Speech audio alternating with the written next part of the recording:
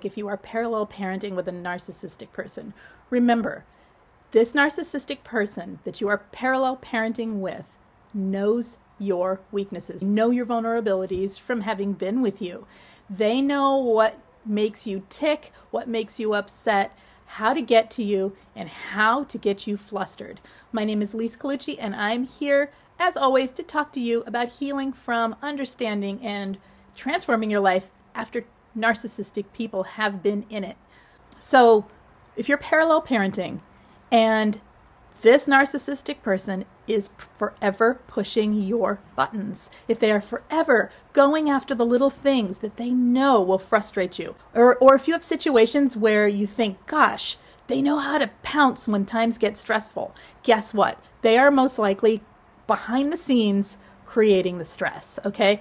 They are havoc monsters. They come into your life and they create a world of havoc that then adds stress after stress after stress after stress. And then they say the one thing that will trigger you into reaction.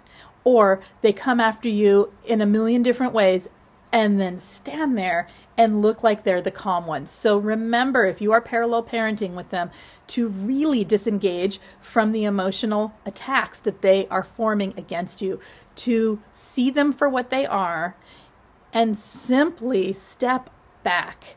Do not allow those attacks, those criticisms, the words that they use, anything that feels like it gets under your skin, to get under your skin when it comes to them, okay? Because they're doing it on purpose. They're doing this to control the situation, to alienate you from your children, to create situations where you look like a bad parent, to create situations where you look like you can't function in life, like you can't handle things, like basically they're taking you to your darkest place, where they took you in the relationship, only now they're doing it by triangulating in your children, okay? And your role as a parent, all right? So they are forever trying to diminish your role and take you down so that you have no validity in your children's lives, and so that the world around you sees you as an incompetent parent. And the reason they're doing this is so that they can look like they're the ones with competence. So they're the ones that the children turn to. What does a narcissist want more than a minion? They want the children to be under their spell, okay? They want the world to see them as the good one and you as the bad one. They cannot work together. There is no such thing as co-parenting with a narcissist.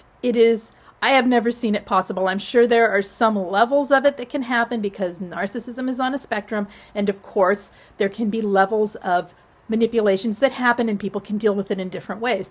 But most of the time, these people are trying deliberately to undermine you, to counterparent you, to cause you to have stress so that you cannot feel okay in your life. All of that gives them masses of supply. You have rejected them as a person in your life, and you are trying to live your life with your children while you have your children and simply be a good parent. They are trying to undermine that at every turn. Okay, so do not let them by allowing them to get to you. Know what your buttons are. Know where your vulnerabilities are. Know the things that they know about you. Be really aware of the things you believe about yourself that they will throw back at you as a weapon, all right? So if you have any beliefs about yourself that they're aware of that they can use against you, believe me, they will. So if you're aware that that's what they're doing, it kind of takes it down to a level of absurdity, because you can see, oh, they're just throwing my weaknesses at me. They're throwing my vulnerabilities at me. They're throwing my negative self-beliefs or my insecurities at me. Oh, okay, that's what they're doing. Well, so then what can you do from there? You can go completely low contact with that. You can go as gray rock gets with that. You can dismiss it, okay? And then you can get help. If you need to talk to someone, please reach out to anyone that you think is supportive in your life. If you need help, check out the information in the main description of the video. There is a link to a peer support group there for narcissistic abuse recovery. If you join that, let me know you saw it on this video. I'll let you straight in the group, okay? And there's also information there for coaching and for group coaching. group coaching is a great place for this because of how often these things reoccur. It can really help you get some grounding in how to, for you, function without letting this narcissistic person affect you so badly. Okay, so if you need it, it's there. Please check it out. Yeah, I will also put a link in this video description of a Facebook group for co-parenting and parallel parenting with narcissistic people. So if you need it, it's there. You guys hit the thumbs up, hit subscribe, and I will see you next time.